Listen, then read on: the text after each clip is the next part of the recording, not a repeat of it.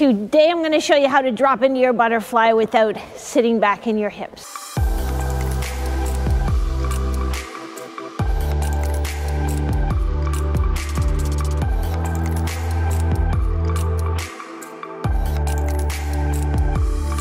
It's definitely one of the most common questions that you ask me about. You say, when I drop into my butterfly, I sit back in my hips, or my coach tells me I sit back in my hips. And then you usually ask for some strength exercises to help with that, or some core stability exercises to help with that.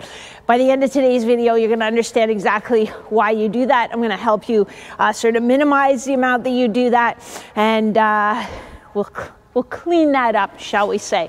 This is Maria from goalietrainingpro.com.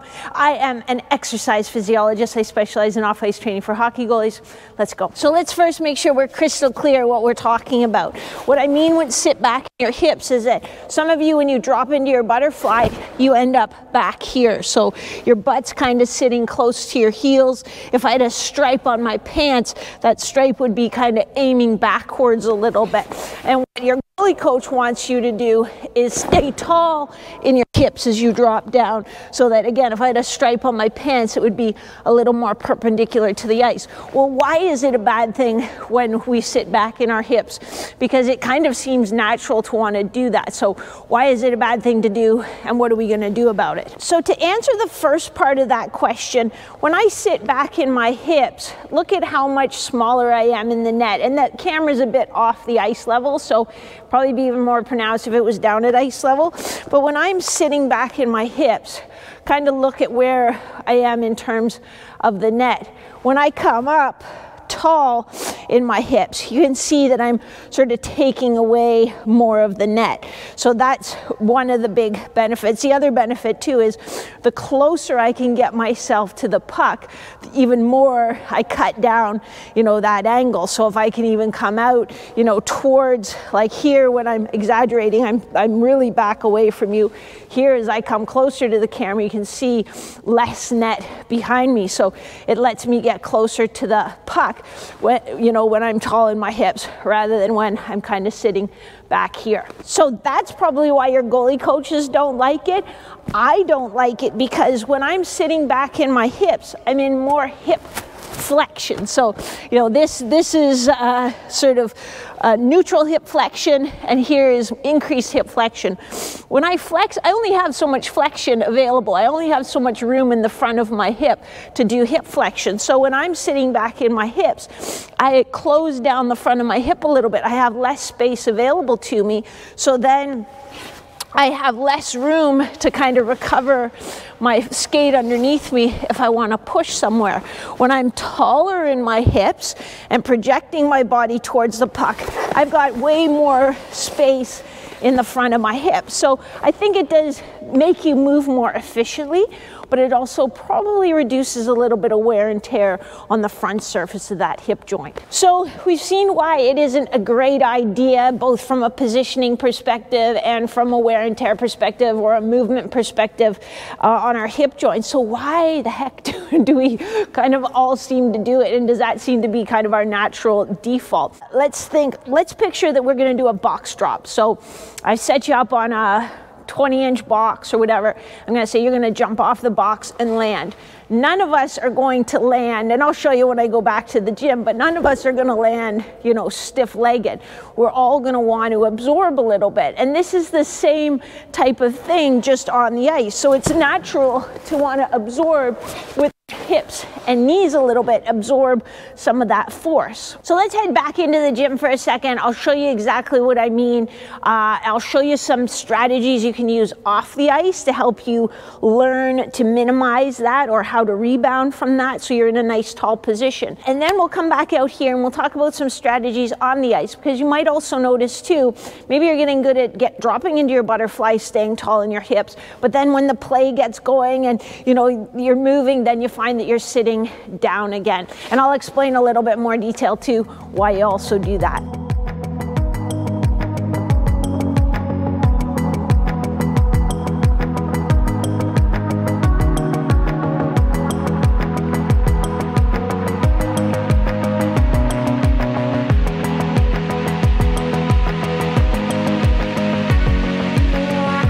Why is it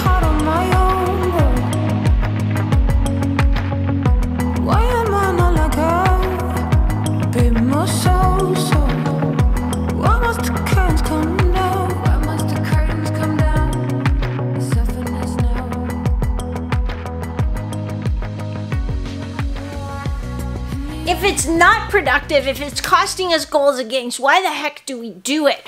The answer is, really comes down to simple biomechanics. I'll show you exactly what I mean, why exactly we do it, where the benefit of doing it is, but how to do it in the right way so that it's not costing you goals against. How's that sound? If I told you that I was going to step off this 20-inch plyo box and land on the ground with just stiff legs, so I was going to keep my knees, my hips straight and just land, boom, just like that. Intuitively, you would be thinking, I think that's a bad idea. So, you know, why is it a bad idea? Well, because you need to absorb that force. If I just landed, Kong, you know, straight-legged, all that force would go to my ankles, to my knees, to my hips, to my back. And it's just adding so much wear and tear, and potentially you're going to hurt yourself over time.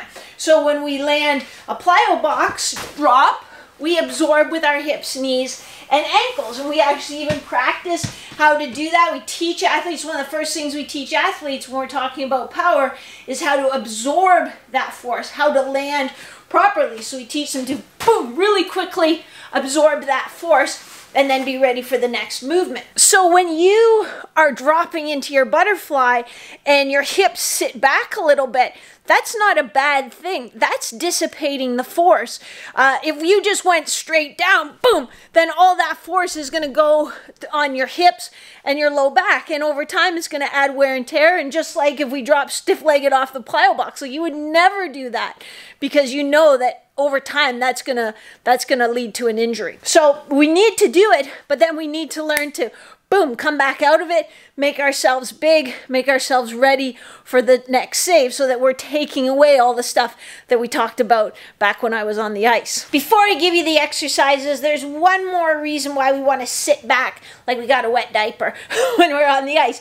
And let's think of this. Imagine that you're just cruising down the sidewalk, loving life, and all of a sudden there is a big earthquake and you're shaking and grooving and the ground's moving underneath you. What's the first thing you do? And you didn't have to learn it, you didn't have to train it. Instinctively, you're going to drop down. You're going to get a little bit lower. You're going to get your center of mass closer to the ground because you're more balanced that way. Or, you know, if you see you're walking on the sidewalk and then it's really icy, you know, you bend your knees a little more and you're getting better balance that way. So that's another reason we sit back in our hips as we're moving on the ice, because we feel more balanced. We feel more comfortable. That's one that we can change with training as well. So if we get more comfortable, if you see somebody who's like always walking on an icy sidewalk, they're not quite as cautious. You know, they may be a little more careful, but they don't have to slow down as much. So these drills, two things, going to teach you to absorb and reset, and then going to teach you to have really nice balance in that tall hip position so that you feel more comfortable. You don't have to get so close to the ground. When you talk to me about this issue, you usually ask for either leg strength exercises or core strength exercises to correct this problem. But if we think about it from an exercise physiology perspective, it's not a strength issue. Like, none of us is so weak that we can't hold ourselves in this position, and so then we have to default to this position. You know, this is just kind of like a standing position from our knees. It's not muscularly demanding. It's a habit. So we're going to train that habit or try to retrain that habit. So I have a green super band just below my hip bones. I have an AirX pad here that gives me about 2 inches rise, so almost, you know, trying to mimic my knee stacks. And I'm going to go down into my butterfly and practice, you know, I'm not going to sink way down. I'm going to absorb, but then also get my hips up nice and tall. This is this is definitely a cheater, because also what it does is it lets you get that feeling of being tall in your hips, but projecting your torso out over the puck. So you're not kind of here, you can get here and then project yourself over top, not even being kind of straight up and down, because that, from where the puck is, what the puck sees, it actually makes you a little smaller in the net. If you can project yourself closer to the puck, it makes the net effectively smaller behind you. So really we're just working that pattern, getting used to boom, and then getting those hips up, making sure that we can absorb okay, but that we're practicing getting those hips up tall. We're not gonna, do like 100 of these a day. We're gonna just practice that pattern, get a feel for what it feels like, get a little reminder that, yeah, I'm gonna absorb what I need to, but then project those hips forward. Using the super band, so I really want you to use a super band because it deloads that movement. So you're not, you're not smashing into your butterfly, you're not adding to the wear and tear on your hips, knees, and ankles. I think if you're using a super band and RX pad, it would be fine to use deliberate practice. Maybe do like 20 repetitions like this. Not as conditioning, not as speed work, but just as that deliberate practice to absorb and then make sure I'm resetting to get my hips nice and tall. From there, I just move on to some shadow saves. So looking at kind of moving from my knees, I could pull out my slide board and do this work on my slide board as well, but just adding some random patterns, and making sure that as I move, that I'm keeping those hips nice and tall, thinking about where the puck might be, and just watching as I go through it. Am I kind of getting into my old habit of sitting back in my hips? Am I staying tall and projecting myself out over the puck? That feels kind of funny. You get to a point where it's like, well, I'm going to tip over forward. So that's just what I'm practicing as I go, in just small movements. I can wear my knee pads when I do this, not smashing into my butterfly, just practicing those patterns and going for about 30 seconds per set. This last exercise ties in the balance element of it, and I just call it an alternate RVH balance. So you're going to try to stay tall in your hips, project your body a little bit forward, and then it's almost like, and don't worry too much about the hip internal rotation. You can give it a little bit, but don't worry about like trying to maximize your flare on this. But I'm just going to get here, boom, over that, and try to hold my balance. So bring this other leg off the floor. I don't need to kick it way up in the air. I just want to bring it off the floor. And then get here and get balanced, holding that. Switch sides, kind of switch quickly, and watch as you go through, do you sort of get lower and lower? Like, look how easy it is for me to balance when I'm sitting back in my, with my wet diaper. But if I got the nice clean diaper on, it's a little harder for me to balance up there because the levers are longer. It takes a little more to keep me balanced. For that one, I would do sort of 10 on each side, trying to hold for 3 seconds, building up to holding for 5 seconds. It's not a smashing into one another. It's just, transitioning from here, transitioning to there. Make sure you're thinking, hey, where should my hands be?